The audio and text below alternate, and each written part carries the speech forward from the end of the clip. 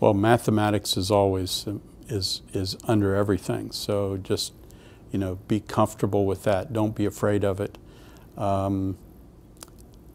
Often with mathematics, things appear difficult when you first see them, and it's like learning a new language. It just sounds like nonsense, and then you start with the simple things and build up. So math is always useful. So always try to find a way in to the learning new mathematics. Things like physics, chemistry, biology, those basic disciplines will always be important.